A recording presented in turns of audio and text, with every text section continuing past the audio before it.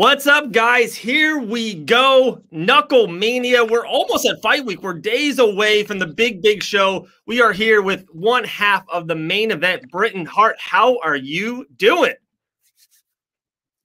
I am doing great. I'm super excited. Thanks for having me on the show. Absolutely a pleasure. First and foremost, let's just kind of talk about that. How has been the media and the buzz? And, you know, you fought under bare knuckle a couple times, and I know you fought on other platforms, but this has just been humongous. I can feel the buzz from afar. We can't wait to get there to Lakeland, Super Bowl weekend. So from your aspect, you being one half of the main event, how has this buzz been for KnuckleMania? You know, it has been a buzz. I had a conversation with a teammate earlier about it, and they're like, you know, try not to get sucked up into it and follow the hype. They've seen a lot of fighters do that before. And I kind of, you know, I took everything that he said, you know, as great feedback as it is. But I kind of found myself being like, well, I've been through this before. I've done several interviews, you know, especially with the Beck Rollins fight. So really, this isn't my first rodeo. Like, Right. I'm familiar with BKFC. I fought there before. I know all the people. I love all the people. I know exactly what I'm getting myself into. So for me to have that type of feeling and know, I think it puts me at ease. I'm not trying to be anybody that I'm not. You know, honestly, if you look at Britton Hart now, you know, I've only gotten better and, you know, fixed the flaws and like the bugs and, you know, all the negative things. But at the end of the day, I'm still the same person that, you know, that I have been towards people. And people always see that. Like, I'm a really real, genuine, down to earth person.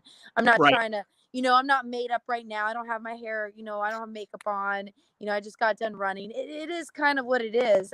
So that's how I'm treating this fight. I'm going in here and following my dreams, but this is real life shit. And, you know, I'm ready to do it and be a real person doing it and kind of, and show really what that looks like and what it entails. So that's how I handle the media buzz. I'm like, hey, look, you guys wanted a sneak peek into my life and you want to see it. Which, if you're watching the episodes from the road to Vincent versus Hart on the YouTube, bare knuckle YouTube, you'll kind of see pieces of really who I am and kind of what that entails, dealing with the media and everything like that too. Great points. Great points. Well, let's kind of jump on that. You said something that really jumped out at me. You've experienced this. You have experienced the bare knuckle FC squared ring and the people around it and everything of that nature. Paige VanZant has not. We know she's been you know, fought for UFC at the top as level, but not under the bare knuckle FC ring, no, all that. Do you think that it is a huge advantage for you, or do you just see it as something that you have in the tool shed that she doesn't? I mean, I feel like both ways. I think that, you know, obviously I would be, you know, it's not like I'm banking on it and saying, oh, you know, this girl's nothing. She's never fought bare knuckle. You know, at the end of the day, it is bare knuckle. But I realize that. So I have that advantage because I do realize that. I have the advantage because I know that this isn't some boxing match or MMA with gloves, or, you know, that this is bare knuckle boxing, which is a different sport. And I have been there and done that. So I know that. The question is, does she know that? And I don't think that she does. So it is a huge advantage. And it's an advantage that way, you know, because I've been there, done it. And I'm still not taking it lightly. I'm not like, done this before, you know, bare knuckle, bare fist, it's cool. I mean, there's an element to that, but at the same time, I'm working my ass off.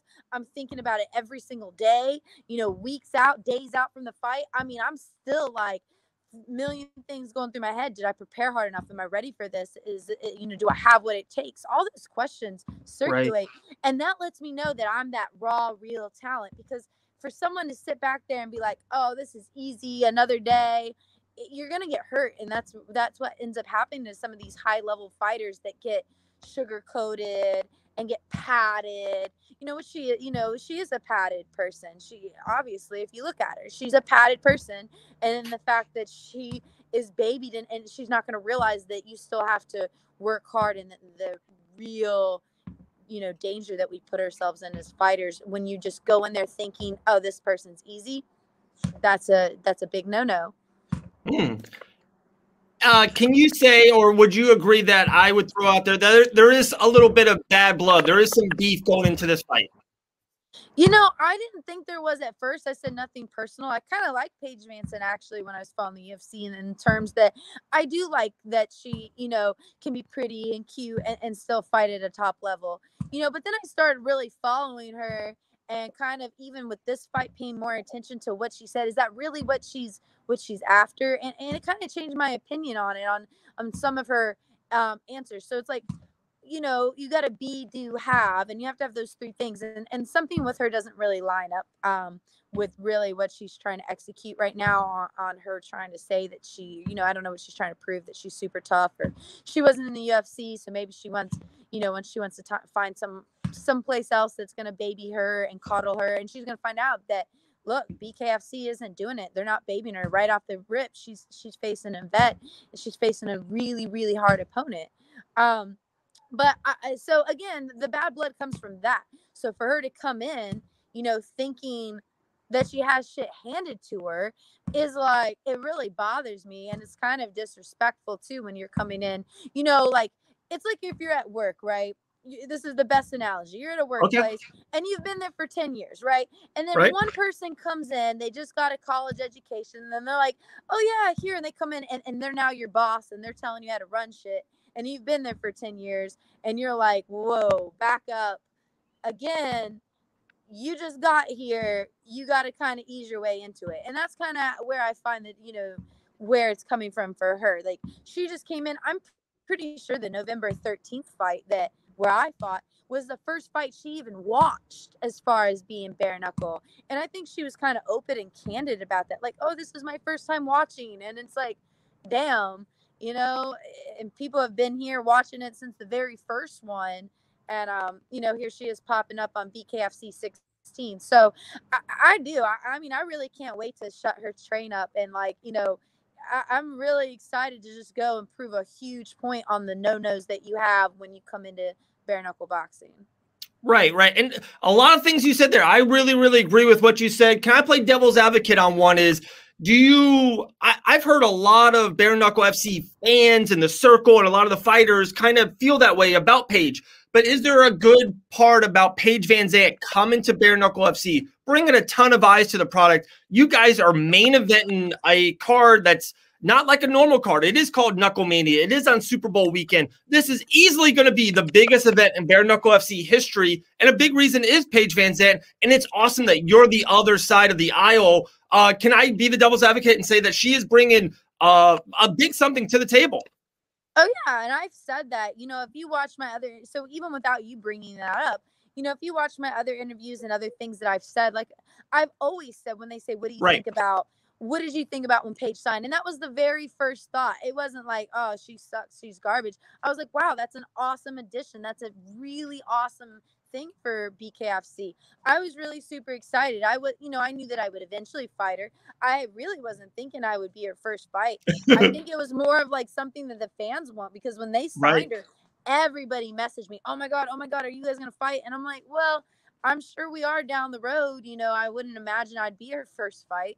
But, bam, it just happened the way it did. But, yeah, no, I do. I think, she is definitely, I've never said that, bare knuckle made a mistake. I've never talked really bad about her skills and abilities as an athlete. I think that, again, it's, she's never boxed and she's coming from a different world. So I think, my only problem with her is that she's not taking it as serious as I think that she should be.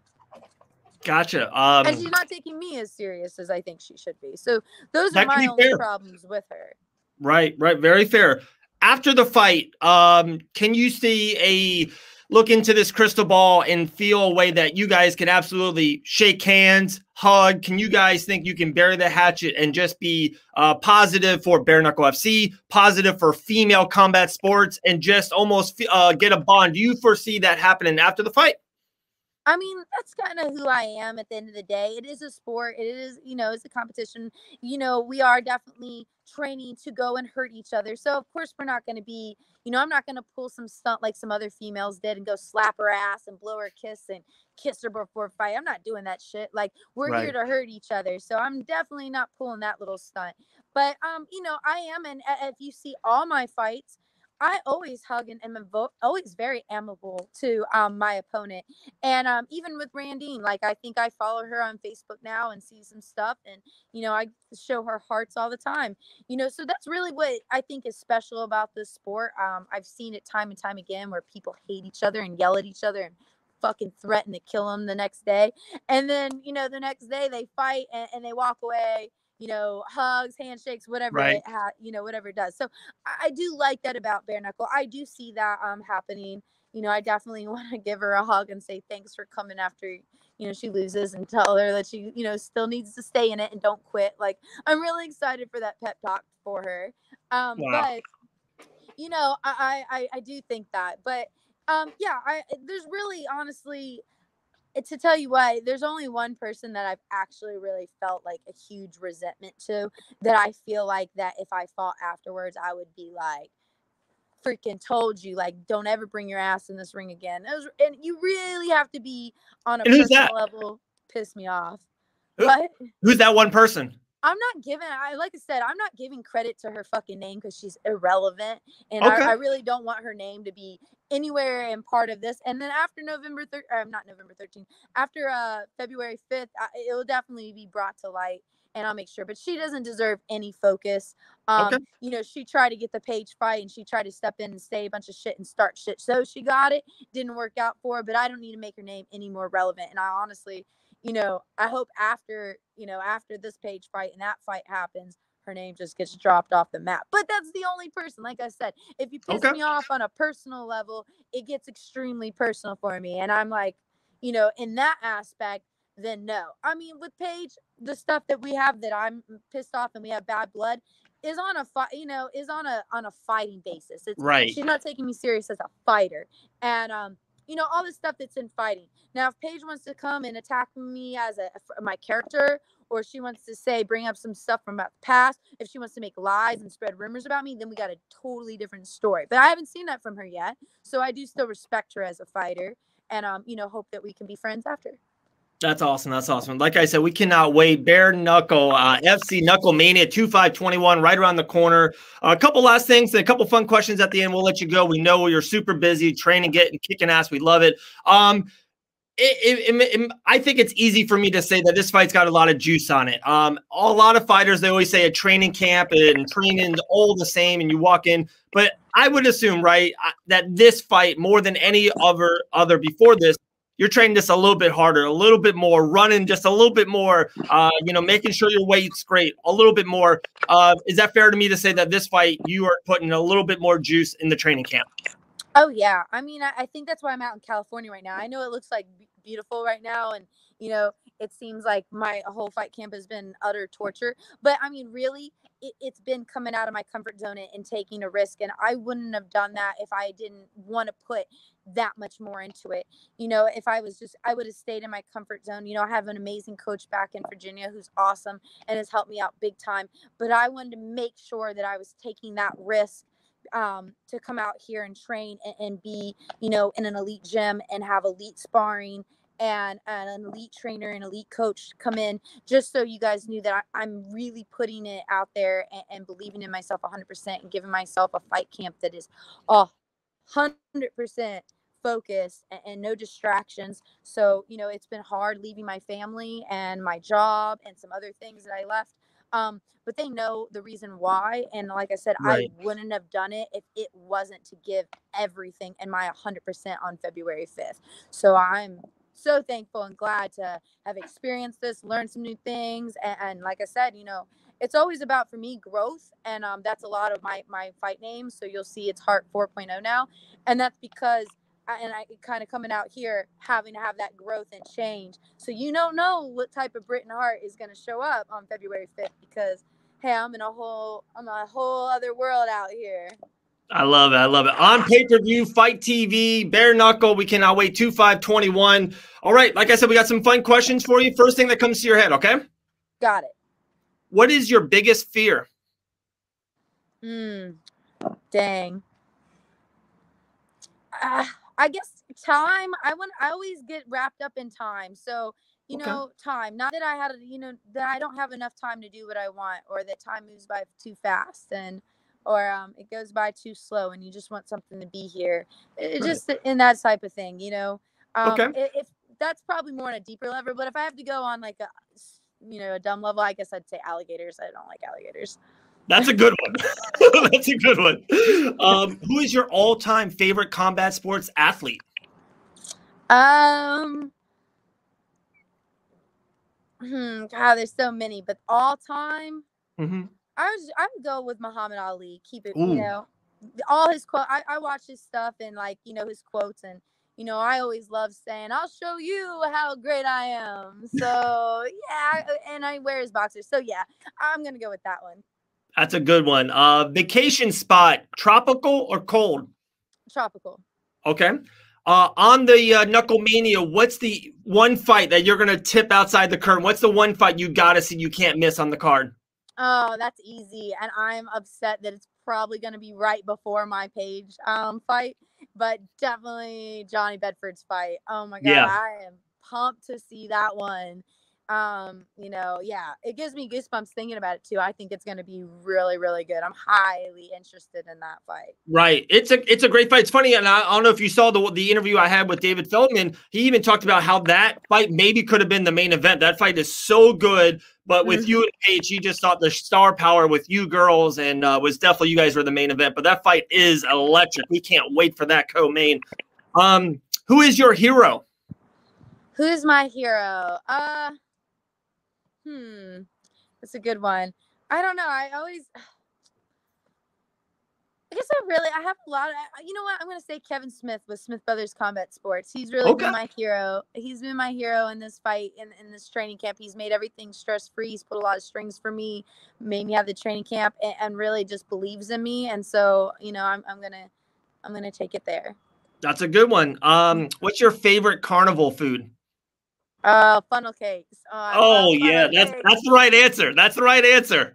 I love funnel cakes. This just smell. I always even right now, I'm like, man, if I smelled a funnel cake, it would be really hard to say no. There you go. In 2025, where will Britain Hart be? Oh, say that again. In 2025, where will Britain Hart be? Let's see. Got some good loaded questions. You know what? I'm going to have the Police Diamond Gazzetti belt, and I'm going to have the American belt. So I'm going to have 2 belts, and I am, at that point in time, hopefully I will have been a champion. And I think that, kind of being cliche, but I think, I was thinking about starting my own gym, but even more than that, I honestly want to manage fighters when I get done fighting. So nice. I'll be probably 36 then. So, you don't know. I don't know if I'm really still at the top of my career, in a good place, I might still push forward. But if it starts to be like, hey, I did what I needed to, I proved everything, I would really like to start managing fighters myself and start my own management agency. So that could be right at that time where I step away from fighting. I have 2 kids. So to be able to build, right now, to build this big, huge future and legacy and really build power behind my brand, to be able to step away from that in 5 years so I can focus on them and helping other fighters, I think that would be a great thing for me. That's nice. Instead of Smith Brothers, you can do Hart Sisters. So yeah. There you go. Last but definitely not least, the question at hand. What is your fight prediction? Paige Van Zant, KnuckleMania 2521. It's going to be a 3rd round knockout on February 5th, and the winner goes to Britain Hart. 3rd round knockout. Love it. Love it. Britain, you were fantastic. We appreciate you. Appreciate your time. The floor is yours. Any kind of, sponsors or any kind of messages you want to get out there, it's take it away. Yeah, absolutely. Again, I already shout out Kevin Smith. Again, thanks for being my hero through this.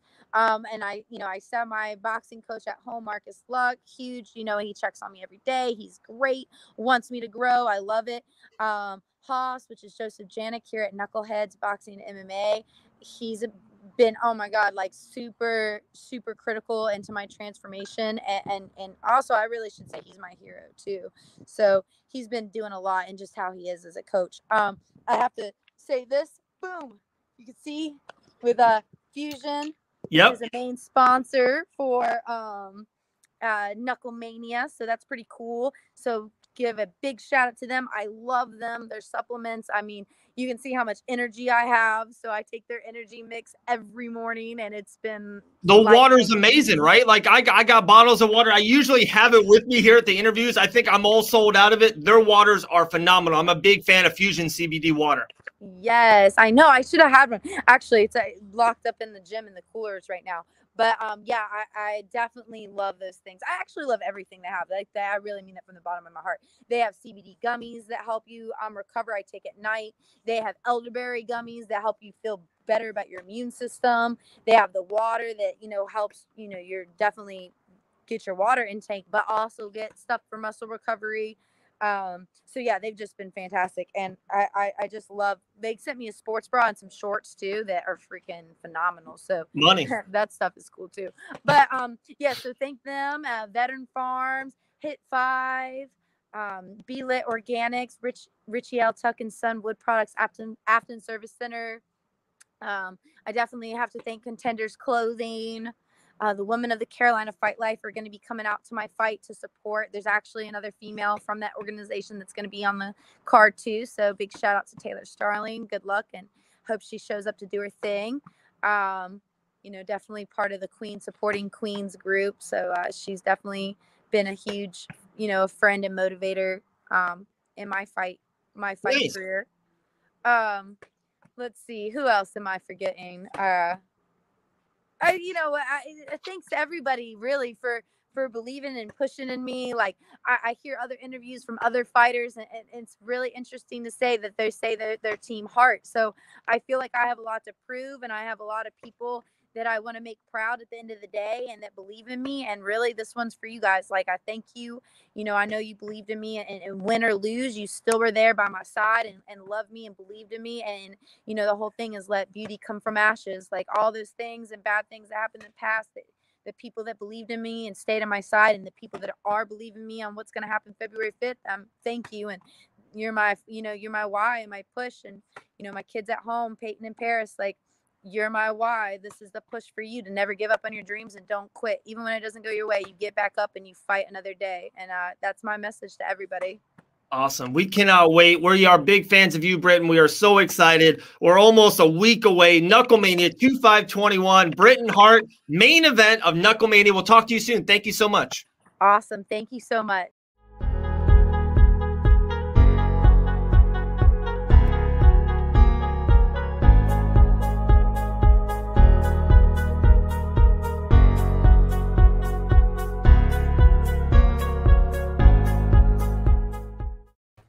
What's up, guys? The show keeps on rolling. We have one of our absolute favorites. We've been talking with Taylor for years now. Killer B, going to be the breakout star of KnuckleMania, badass mom, and so much more. Taylor Starling, how are you doing?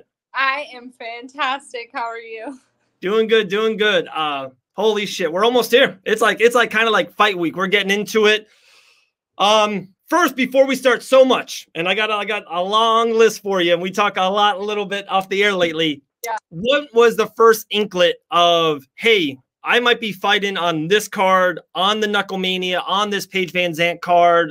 When was this kind of happening? And take us through it. The craziest thing is like, I don't want to say I had no idea, but me and you, like we talked about Paige Van Zandt. I was really pressing, like, I want to go to bare knuckle. I want to go to bare knuckle. And I never heard anything, like nothing happened. So I kind of was like, well, I got to just keep training, keep moving on. Like whatever opportunity comes will come. And I think it might've been like December 23rd. It was like right around Christmas time or right after Christmas time. I woke up to an email in my inbox that was like, here's a contract. Do you want to fight for bare knuckle on the biggest card of the year? And I was just like, absolutely. And David Arvello, like I had talked to him. So I got to give a shout out to him because I had talked to him, but I didn't think it was just like, hey, like this is going on. This is what I'd like to do. And then next thing you know, boom, I have a contract in my inbox. There you go. There you go. That had to be a wonderful feeling. I know how much you've wanted this, and that kind of transitions into this. So yeah, we talked multiple times, multiple podcasts, multiple shows, mostly MMA. And then we knew that you were doing the kickboxing thing. And then I remember, I don't know what it was. We were just talking, just friendly off air. And you're like, Dave, I want to do this bare knuckle thing. Like I think I covered it and you saw me covering it one time. You kind of hit me up. You're like, how do I get into this? So when was the first time you're like, oh, wow, was it bare knuckle FC1 or when was it the whole page momentum? You're like, I want to be in this. Like I am the queen of bare knuckle FC. Like when did this come to be? I remember hearing about bare knuckle and this was like, it had to be like when they first started, like really. Okay. She's getting in the video, but when they first started, I heard about it and I was like, what? There's like bare knuckle fighting. And I remember mentioning it to my head coach at the time. And he was just like, if you want to do that, you're a fucking idiot. What? So it kind of just was like, okay, you know, he's my coach. I got to listen and do what's smart. But I remember I just kept like holding on. I was like, I would do that. I would do it. I would do it for sure. And then when Paige signed, that was kind of like the tipping point of like, hell yeah, like I'm going to do everything I can to get to bare knuckle. And right. I just have always had it in the back of my head. Like, I want to go do that. I really want to go do that. It sounds like my kind of fight. It is. It definitely is. And another one, you're just, you're making this too easy for me. So now you've got a new coach or a head coach and a new training facility. You know, I know a lot happened through the pandemic and the whole, 2020 year, but how much of a perfect match has this made, this transition to this gym? And you told me how great this has been, especially now going into bare knuckle. It just seems like a perfect marriage. It is. So I actually knew Keith Richardson. He's my head coach now. I knew Keith Richardson just training locally. Like he had come to Jimmo when I was training at Jimmo and through fights and all of that stuff. And I actually moved to the town that the gym's in and I ran into him at the grocery store and he was like, why don't you come and like train sometime? Okay. And I went over there and trained and then I was like, can I come again? And can I come again? And can I come again? And then it just turned into like, I was like, so I really want to like train here full time. Like I would love it. And it was just, I think it's nothing to knock any of the other gyms. Jimmo's amazing. It's one of the best in the world. Dime is amazing. One of the best in the world. But I feel like you just said, you need something like, you need the perfect dynamic in all areas. And I felt like sometimes at Jimmo or at Dime that there was something missing. Like I'd go in there and there was just something that wasn't complete to my puzzle. Right. At Modern Warrior, because I train at Modern Warrior. I don't know if I mentioned that, but it's called Modern Warrior, and Keith Richardson's the owner, and he's my head coach. And like the first day, like everybody's so kind, so loving, so supportive, even when they don't know you. Everybody in there works really hard. Everybody in there is super talented, and I just clicked right in, and they're like my family. So it's amazing. Definitely. I definitely think it's a stat out there, like 75% of good relationships start in a supermarket. So you kind of, it worked out, right? Right. Let's kind of get into it. So Paige Van Zandt and Britton Hart's the main event, but I, have been a total positive about, there's not one female fight on this card. There are two. And I think you have this opportunity of becoming the breakout star of this card. So much eyes on it. And there's more. I kind of want to get into that. But I want you to kind of grab this and say, there's not one female fight. There's two. Like we have a huge featured fight, a big stage. Who knows what happens in the main event? And with your fight, if that can lead to something, who knows? I just want to kind of really get it out there that there's, okay, I love the main event. Can't wait. Just talk to Britton. It's awesome. Paige, I'm a huge fan of Paige Van Zandt, actually more than most people. But I want this to be known that there's not one. There's two female fights in this card. Yeah, it's amazing. It's such a huge opportunity. It's just like so crazy to me. I'm like main card. I'm on it. It's going to be really exciting. And I feel like a lot of people like don't realize how hard the females go. Like some people really don't understand, like the females go in there and they are out for blood. It's like sharks in tainted water. Like we are. So to be on this monumental card is such a huge card for Paige Van Zandt. I'm so excited and I'm ready to go in there and like, people know Paige Van Zandt, people know Britton Hart now. And it's just like, I want to go in there and then be like, who in the hell is that? And I'm going to go make a statement. So I was super excited. Absolutely. You kind of nailed it there. Like there's so many eyes. Everything we're hearing that Shaquille O'Neal is going to be in the building. He's going to do maybe commentary for a couple fights. I know a lot of celebrities already. I know a lot of fighters that are coming to this, a lot of like UFC big name fighters. It seems like it's going to be a packed house, a lot of celebrities in the building. Like, what would it mean for you personally, and then almost, you know, in your career to be like, people are leaving the show? So let me kind of go back. Bare Knuckle FC 14 was the main event was Jim Allers and Luis Palomino for the title, but everyone left that night about Uli Diaz in the fastest knockout ever. Like, that's all people talked about. And no disrespect to the main event, but Uli Diaz stole the show. What would it mean for you that for that Taylor Starling would steal this show at KnuckleMania?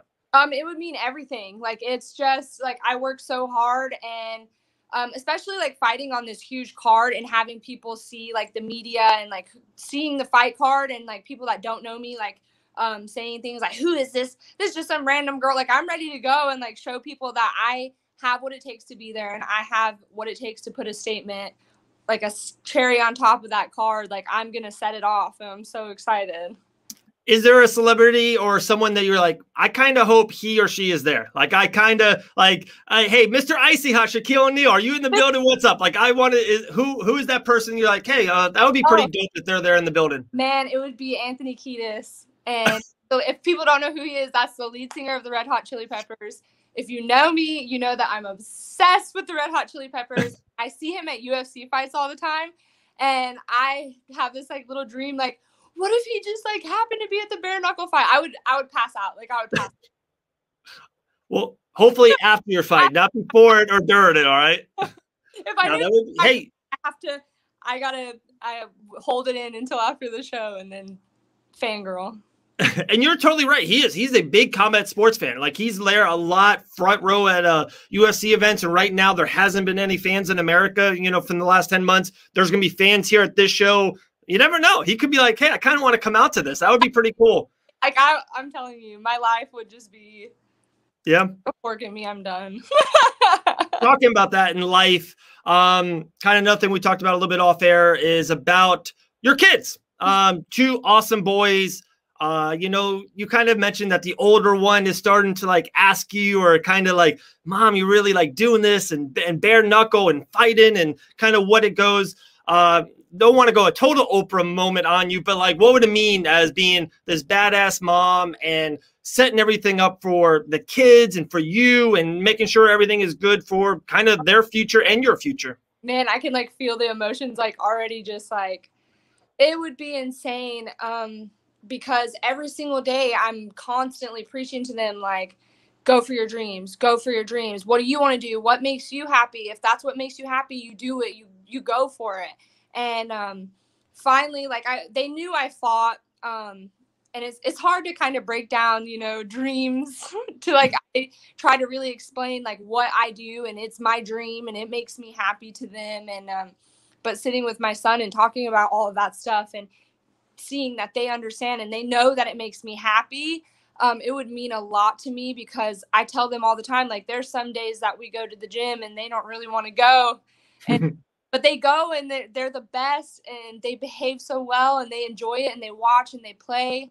But I can say, like, oh, those days, like, this is what it was for, and you can go for your dreams and just don't give up. And that's the most important thing. Like, of all the things that I could teach my children, it would just be to like work hard for your dreams and your goals, and you can do it. So that is like the biggest thing. I can't wait. I asked my son if he's going to watch it. He might be in bed by then. But he said he wants to watch it and he's excited. He keeps asking me about it. So I'm ready to put on a show for them, more importantly than anybody. No, that's awesome. That's awesome. That hits home for sure. All right. So we did talk about them a little bit, but nothing major details or, you know, who you have or rooting for. The main event is Paige VanZant and Britain Hart. We know that you've had a past kind of relationship or trained a little bit with Britain. Huge opportunity for her. It seems like she has everything to gain in this fight, all the exposure. If she can get a win in the biggest main event of KnuckleMania against Paige VanZant, who's a celebrity superstar, especially in the combat sports world, that would be humongous. Paige has all the pressure. She's kind of supposed to win, and I think she's going to be a heavy favorite going into this fight. I would love your take. Paige VanZant and Britain Hart in the main event. Okay, well, everyone kind of knows I'm Team Hart. I love Britain. I know her, so it's really like it's close to home for me.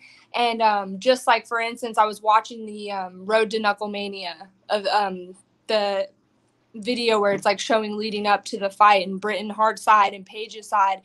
And let me just tell you, like the first episode, watching Britain Hart hang her heavy bag on her kid's swing set so that she could get work in. Right. Like it made me tear up because like I do stuff like that and I'm a mom and I know that feeling of like having to work a job, having to train, fight, like do everything that you do on top of this all. So it really hit hard for me. And Britain Hart has pure fire in her soul, and that's just something that can't be like. And I'm not to say that Paige doesn't have fire in her soul, but it's different. It's different when you're a mommy. And one of my favorite quotes ever, Britain Hart told me, and it has to do with fighting. And she would say, "Your why has to be bigger. When you go in to fight, your why has to be bigger."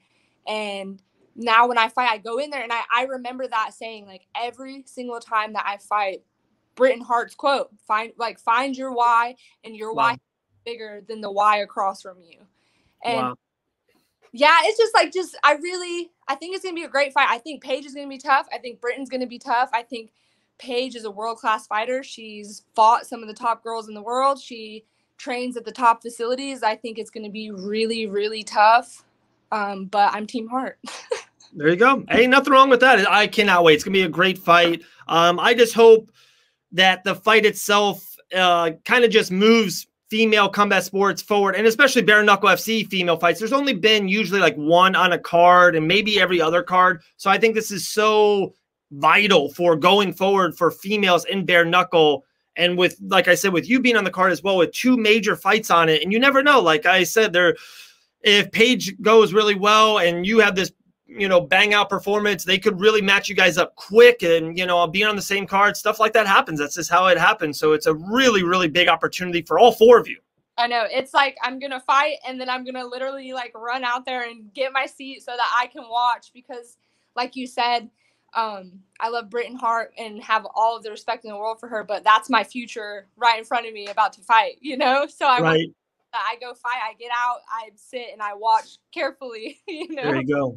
We'll talk to you for a little bit more. We appreciate your time, Taylor. It's fight week for you. We cannot wait. I want you to kind of jump into that. Jump into how has the Bare Knuckle FC, high brass has treated you, about traveling down to Florida, sunny Florida. It has been beautiful all weekend long. It's cold up north and in some odd places. It's going to be beautiful. We know that you're staying in Orlando. They're fighting in Lakeland at the RP Funding Center, a really nice, cool arena, doing stuff in Super Bowl weekend. And it's just crazy. It's bananas, they might say. Yeah. So how have this whole, process and the Bare Knuckle FC, because I always hear all the fighters, they do say this about Bare Knuckle FC, is that it's a family. Like you kind of get into their circle and they treat you well, they communicate with you well, and moving forward, they really want the best for you. So how has it been so far working with Bare Knuckle? It's been amazing. They definitely are on top of everything, and it's really easy. Like I can say I have fought for another top organization before,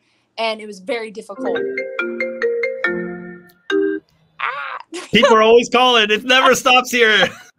I'm surprised my phone hasn't rang yet. But I fought for another top organization, and it put a bad taste in my mouth. Like it made me like, I don't know if I can handle working with another like top organization like that. It was just really difficult. But Bare Knuckle, like they're on top of everything. They let you know everything, and it's not like it's last second. Like they let you know everything. Everything's super detailed. If you call one of them, they answer their phone. Anything that you have questions about, they're so nice, so amazing. I'm really excited to go and meet all of them and put on a show for them. And I'm really thankful that they are giving me this opportunity. I'm just super pumped. Absolutely. We can't wait. On Friday, February 5th, it's going to be crazy. KnuckleMania in Florida. Okay, last, what would you want the Bare Knuckle FC fans, the Fight Bananas community, what would you want them to know you going into it? And what's the one word, if you had to put everything in together, that after you leave the ring, the square circle, which is beautiful, it's so high, it's higher than what people think. It's like such on a platform, beautiful lighting, it's this beautiful spot. It's really cool. You're going to absolutely love it. Leaving that ring, what would you want the people to know? Bare knuckle, media, fans. What's the one word you would want them to know about Taylor Starling? Ooh, the one word. That's so hard because there's so many words that just. I always call myself tenacious. That's one word I always say describes me, is tenacious, and I have a huge heart. And when I fight, I leave everything, mind, body, soul, everything in the arena. Like, it's go time. I want people to know that I live for this shit. Like, I live and breathe fighting, and I really believe that I epitomize like what it means to be a fighter, right? All aspects of life. And I want people, like, I want to display that. Like, I'm ready to go and show like this shit is my life. So that's what I want people to know. Tenacious life. We got it. We got it. Bad bitch, Meg the Stallion vibes. Like, no, but yeah, really, I really am excited, and I live and breathe this every single day, and I love it so much. So I really to display that in the way that I fight. Like I said, so we've talked to you a couple times pre-fight, and you know, we've been seeing all your stuff on Instagram. Great handle. Taylor, is it Killer B? It's Tay W Starling. Tay W Starling. It's like your Instagram is on fire. It just seems like this camp has been on point. Like everything, you know, the movements. My guy John Rafford saw you up there a couple weeks ago. He said you are looking phenomenal. We've talked. It just seems like this might be, if I can say, maybe the best camp you've ever had going into a fight. You feel great. You feel on weight. We can't wait. We're just excited now. It's just time. Everything is kind of behind. The media now soon is going to be behind. All the training is behind. It's almost just fight time. It's just almost toeing the line now. Yeah, I'm thinking like this is the best. This is the fun part. This is where it's like I'm almost there, but I'm not there yet. And then when I get there and like all the butterflies start kicking in, like, wow, I'm here. And it's just crazy how like when you get the opportunity and you start a fight camp, you're like, oh my God, I have so long. It's gonna be weeks and weeks of training. And I did all of the work, the hard work and everything. And now it's about to be over. Like, it's bittersweet because I'm like, oh man, like the fight's already here. Like, I've been just enjoying how hard I've been working for this. Like, I really have just enjoyed working so hard for this. And it's really exciting that it's about to pay off. And wow, you're right. Like, I've been training insane. Like, I have been putting the work in, and it's a different Taylor. And there's a lot of people who can say what they want about me and how I fight, blah, blah, blah. But even on the phone, we've talked before, and I'm not the same person I was. Shit, even when I signed my bare knuckle contract, I'm a completely different person than then. I'm a completely different person from yesterday. Like, wow, I'm evolving. So I can't wait to go and put on a show and show everybody the new Killer B. Killer B. Here we go. We cannot wait. We're so pumped. Like I said, I really do think that you have the absolute potential of being the breakout star of this show. There's a really big triple main event. I think those fights are going to be great. There's a couple fights in the undercard I really like as well. My guy, Dylan Klecker, I think he's about to go 2-0 in the heavyweight division. There's a really good fight in the 135-pound division in the undercard with Lambert and Gotti. So there's so much great content. I think everyone's going to be saying Killer B after KnuckleMania. That's my 2 cents. I agree. There we go. Well, we appreciate you. Appreciate your time. Have a good week. Travel safe, and we'll see you in a couple of days, all right? Thank you so much. I love you guys all. Thank you for the support, and I can't wait to see you in Florida. There we go. Talk to you soon. What's up, guys? Happy Sunday out there. I'm Dave Inhofe and Fight Bananas. My man doesn't need that much of an introduction. Brandon Lambert, how you doing, brother? I'm doing excellent, man. I appreciate the time today. Absolutely. Most of the time with all the podcasts, we had a good 45 to an hour podcast a couple months back. Talked to a lot of guys. I usually have so many notes and things I want to hit on. I don't have a lot. I was like, let me get an open mic. Let me just hit record and see where it goes. I've been loving, if I can throw out the word, the campaign. Like, you've just been on fire. Like, you've been wanting this fight for a long time. You got it. Just take me through this process, man. I'm just so pumped for you. Oh yeah, I mean it's amazing, really. So it all started when I left Puerto Rico. Sorry, I was over in Puerto Rico training with Elvin Brito because I was supposed to fight at Toe the Line in December. Right. And I left about, I don't know, 3 or 4 weeks before that fight, and came back to Florida. Well, I was sitting in the airport in Puerto Rico. and I text Tyler Goodjohn because I knew he was coming to the States, and I heard he was coming to Southern Florida. So I figured, oh, you know, we can hang out, do whatever, because in my mind, I was thinking that him and Elvin were going to fight eventually. Sure. So, you know, I chatted with him, became friends with him or whatever, and told him, you know, hit me up whenever you want. And then there was a post from his manager, Kevin Smith, that posted about him. And all I said on it was, I hope he's not coming over here just to get knocked out. And the reason that I said that is he's a pure boxer and he likes to duck and put his head out in front all the time. And he doesn't protect himself very well. And, you know, with a real actual bare knuckle fighter, he could get KO'd. And that's what I meant by it. He took offense and then started challenging me to a fight.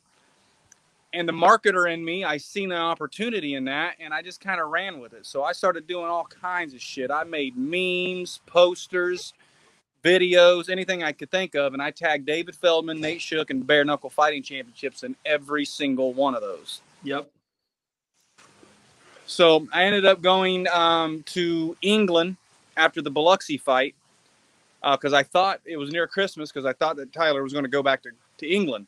Right. I was going to go to where he was training at and troll him there live. Well, he wasn't there. And the country shut down the day that I got to London. So I stayed for about a week or so, and I couldn't get any training in, so I left. And thank God I left because I got home, I believe, December 28th. And I was driving in my truck going to the gym, I think. And I got a text from Nate Shook that said, can you make 135 pounds by February 5th? And I said, Nate, I'll make any weight you need me to make. And then a couple days went by. He called me back. He gave me a couple names. I was like, I don't give a fuck who it is. Let's get it done. And then that's when Jared Grant's name came up. And I was under the impression that we were waiting on him to sign his contract. So I messaged him. That pissed him off. And then that started the whole drama with me and him. Brandon, so much there. So much there. First and foremost, I am a huge fan of what you have done the last 6 weeks. Some people might not like it. Some people do like it. The people who don't, I don't give up. You know what I'm saying? I love what you did. There was something that out there in the universe that you wanted. And you're like, hey, I'm going to go get it. So for one, big ups to you of the ongoing onslaught of just throwing your name out there and saying, hey, I want this. Someone come get me. And you made it happen. There's not a lot of people out there. I love the doers. You know, people can complain and say they're not going to do this and say, hey, they didn't pick me. They don't want me. You went and did it. So big mad props to that. All right. I appreciate Two is you said 135. Like I said, we talked a little bit back in the day and all that stuff. I never thought 135 was in that area that you did want to go. So when they said that, was there a little bit of like, damn, Nate, I would rather be at maybe a 145 or 155. But you were just, no, let me get my foot in the door at 135. Yeah, after, like, in the moment, nah, he could have asked me to go flyweight at 125. I said yes. Afterwards, I started thinking about it, and I was like, man, that's a lot smaller than I really want to go. Like, my main goal is to blow up and act like I don't know nobody. But no, my main goal is to be 145.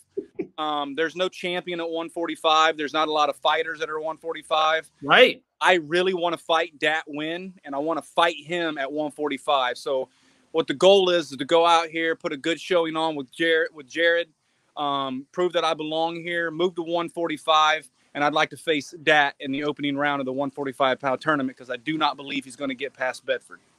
Okay. When you got that text from Nate, did you know that it was going to be what did you know at that time? Was KnuckleMania out there? Did you know it was the Paige Van Zandt card, the triple, main event? You knew all that. Okay. So hit me up on that. How do you tell me that? At first I was like, okay, this has got to be the Tampa card. I didn't know KnuckleMania at the time. I knew it was Paige. Right. But then I thought after I'd accepted it, I thought maybe they were going to put a toe the line card on. Ooh, okay. So I was like, okay, well, maybe they're going to put me on toe the line. So then I got kind of hesitant because I wouldn't have took a 135 fight at toe the line. Correct. But I didn't mean to cut you off, so keep on. No, all good, brother. All good. So now, after the fact, days or a week later, knowing you're on the Bare Knuckle FC card, knowing that you're on the KnuckleMania card with a triple main event and all that stuff, how did that feel? Like, holy crap, this is it. Like, you're the biggest show. And for me, like I said, I talked to so many people in the circle, so many people in the industry, especially here in the bare knuckle world. You're the people's main event. Like, you're the people's main event. I love their 2 female fights. I love this Taylor Starling matchup. It's right there. My heavyweight friend, Dylan Klecker, that we were up in Mississippi with, he's my guy. I'm a big fan of that. The triple main event is awesome. That's why it's KnuckleMania. But right now, you and Grant are like the people's main event. I mean, we're getting talked about more than the other 135-pound fights. So I think right now we're supposed to be on the prelims. I think we should be on that main card. We should open up that main card because there's going to be a ton of people tuning in. We got to wait on people to get off of work and shit. It's Friday. People want to see this fight. They want to see what I can bring out. 99% of them want to see me get fucked up. And the other 1% are the day one riders that really know what I'm about. And they know that I'm going to go out there and take this opportunity to the fullest. I mean, I'm in a no-lose situation right now, man. Like, I go out there and get fucking KO'd. Big deal. That's what everybody expected. But I go out there and I knock this motherfucker to the ground. There's a new king in town. Very true. I have accomplished everything that I've told everybody I was going to do. And I keep telling people I am going to knock out Jared Grant. So when I do that on February 5th, I fulfilled all my prophecies. And I'm going to be the 145-pound bare knuckle world champ by the end of 2022. Wow. Love it. So I'm going to bring this back out. So this is the first time, like I said, we talked before this, but I met you at this event. Yep. And that was a great card. Palomino stole the show in the main event. Dylan, like I said, was in the co-main, looked phenomenal. A heavyweight with a second, third round knockout, I believe. But afterwards, I remember in the hotel room, me and you were just chatting. We're talking about life. And I saw a fire. And I was like, man, you see a lot of these competitors, and they were just like, I felt, if I could say, happy to be there. I don't get that feeling from you. You almost, I feel like you should be there, and you almost want to make sure more of a statement than I'm happy to be on this card. What do you say to that? Yeah, I'm not happy to be here. I'm destined to be here, and I prove why I'm destined to be here.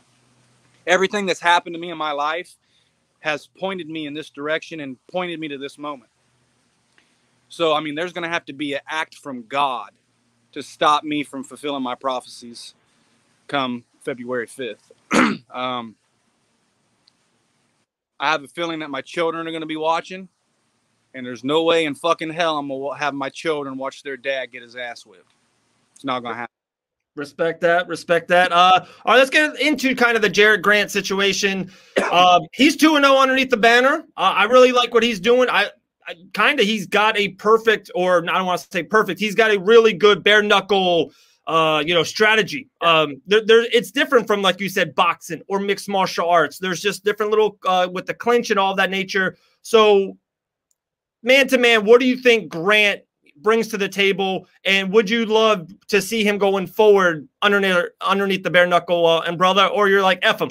I mean, I don't give a fuck what he does, to be honest with you. I care about me. Right. But I mean, he brings in speed. He's fast. His timing's good. He's a good counter puncher. Looks like he knows the game pretty good, And I mean, he's number 3.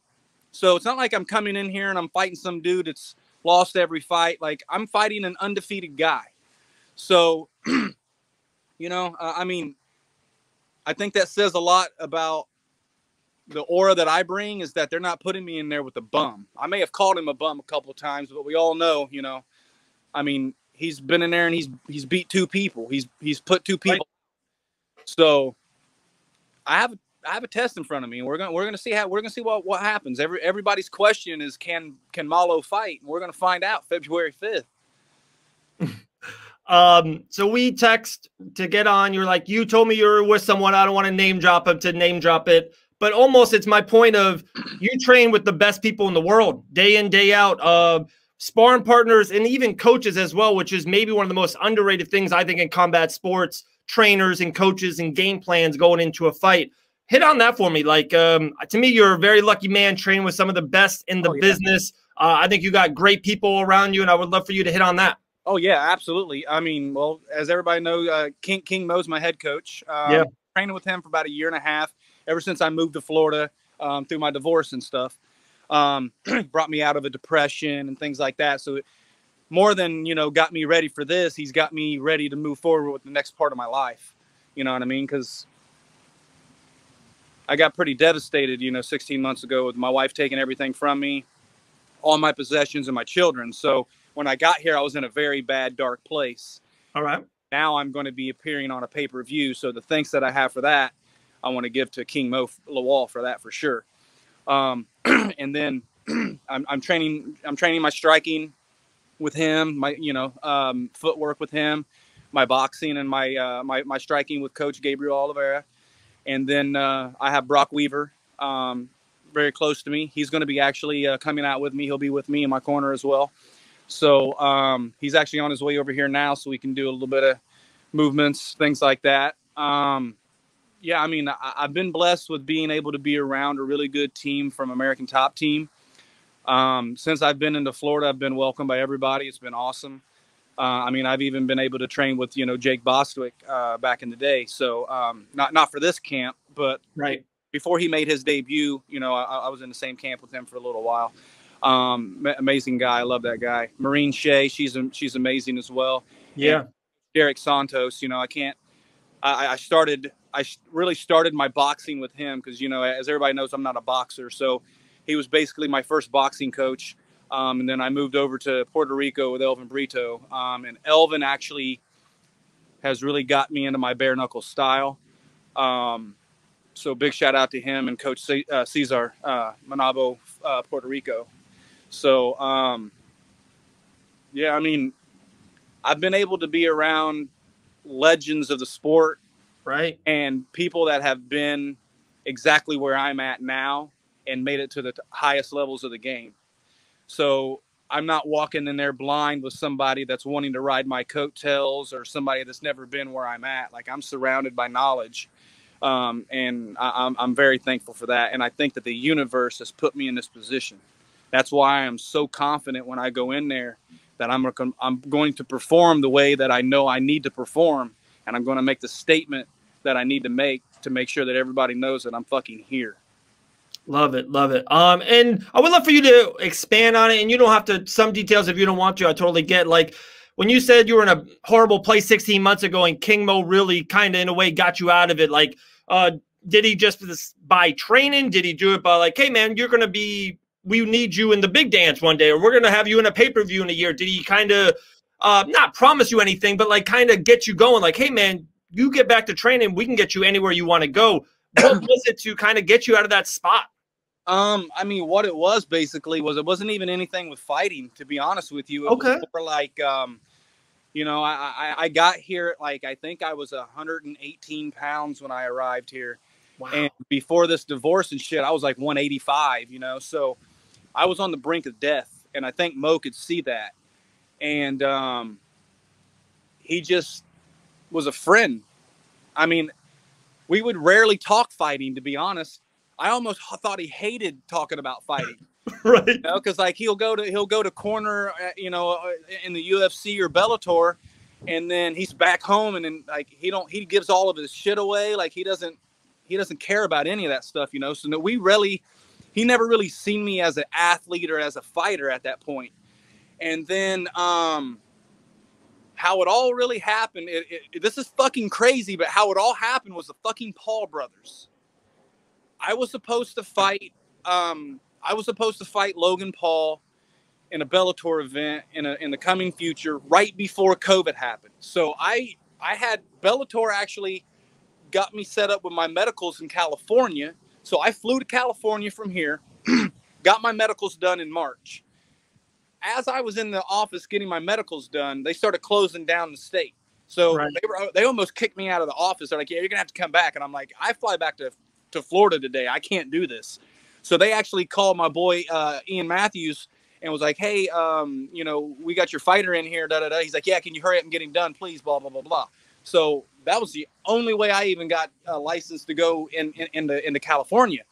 And so I came back to Florida and I was all excited, you know, and I came over to Mo's house. I was like, Mo, I got my fight license. Like, I'm gonna be able to fight. You're gonna be my trainer.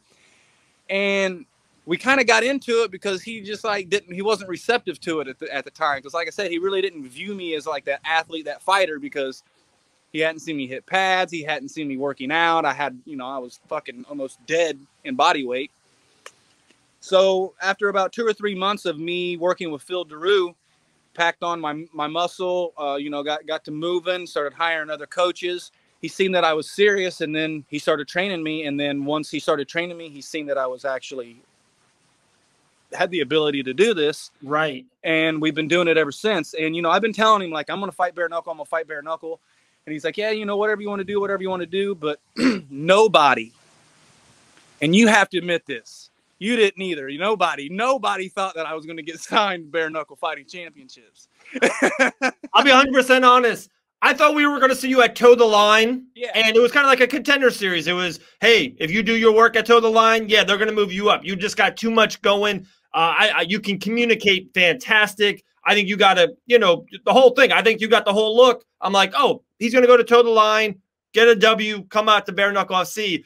And, you know, I don't want to take too much of the curtain. We talked a little bit before it was announced. I was like, man, he did it. I was like, I was just like, in a way, I was just pumped for you. And then just like, man, it's just the story. It's you put your mind to it. Like, it's a legitimate great story to teach kids, to teach anyone down in the dumps, anything. You put your mind to it, you can get it done. Like, that's life. Yeah. I mean, it took a lot of work, and a lot of people would have given up. But I just had a faith, and I had a passion, and, you know, like, and I still want to fight. Like, I want Tyler Goodjohn. If I win this fight and they would allow me to fight Tyler Goodjohn, I would fight Tyler Goodjohn at any weight that he wanted to, and I would still put up that $10,000 because I know for a fact I put Tyler Goodjohn to sleep. So I really want that fight. So if Mr. Feldman's listening or watching this, if I knock out Jared Grant, please give me Tyler Goodjohn. There we go. We'll do that 10K challenge for sure. But yeah, dude, I mean, just nobody really thought that I was going to do this.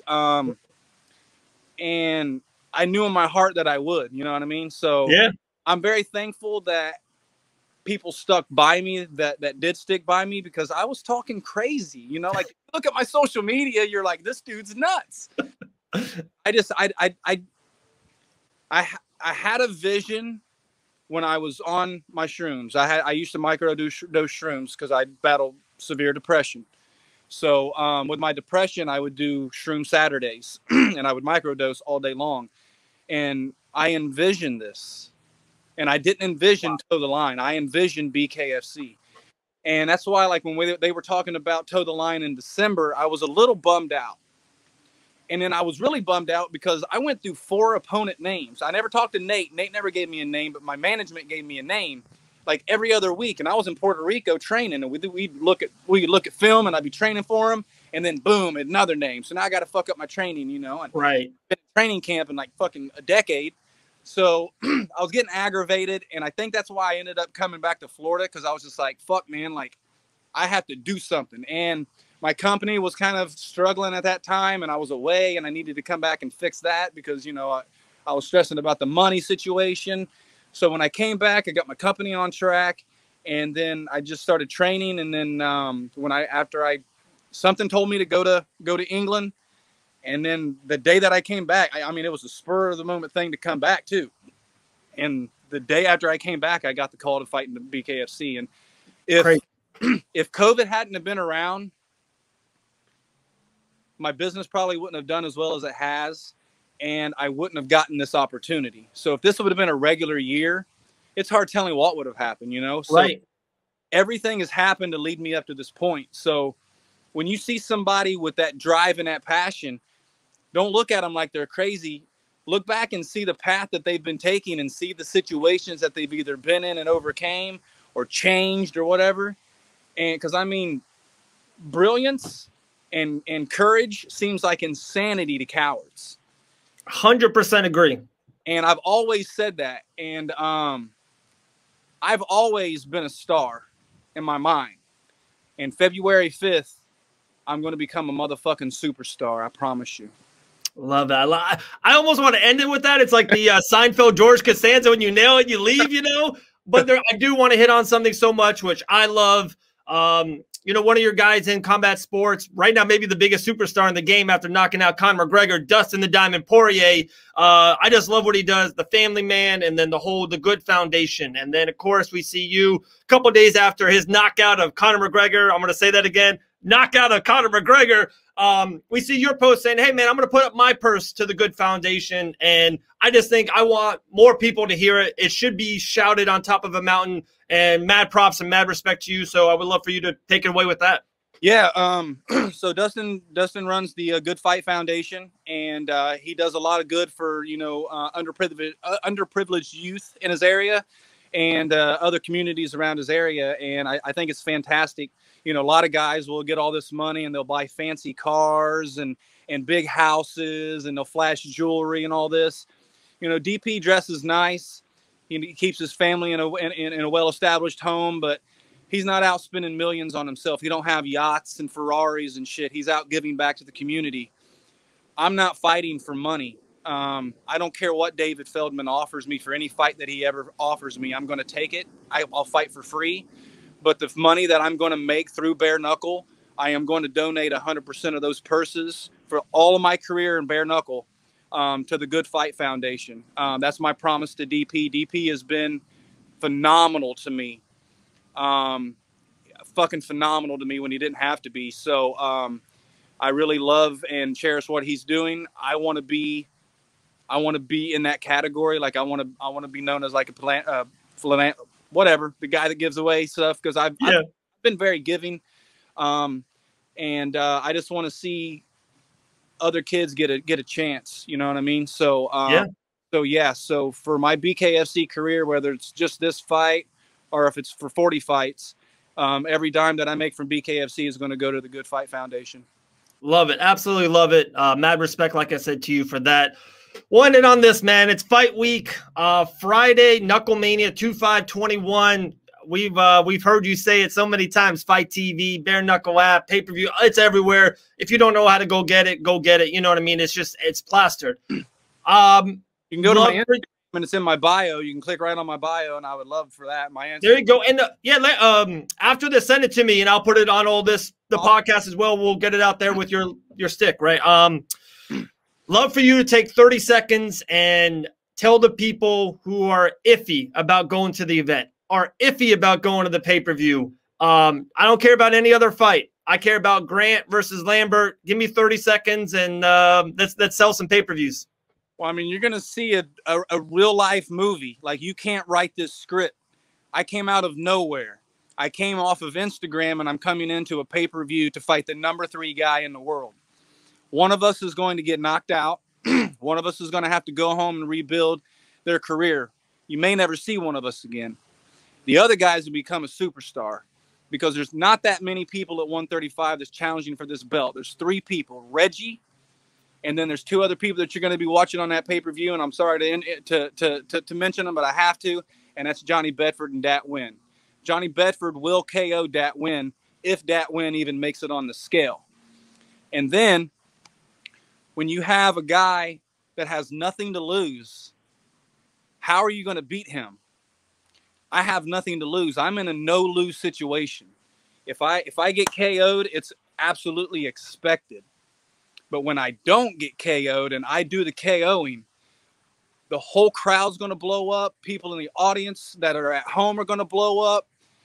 The buys are going to blow up because they're going to want to get that replay, because I promise everybody pure and utter violence and a viral, violent knockout.